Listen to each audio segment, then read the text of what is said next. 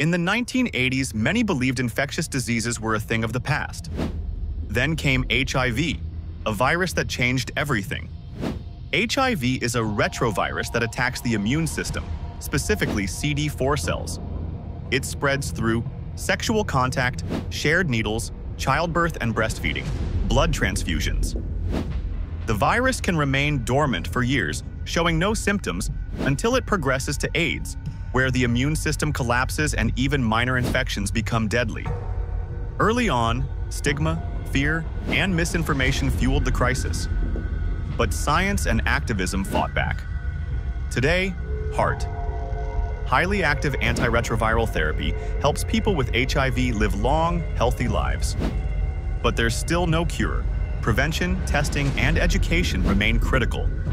HIV didn't just change medicine. It transformed how we think about health equity, patient privacy, and the deep social impact of disease. Know your status. Fight stigma. Stay informed. HIV changed the world, and it still shapes public health today.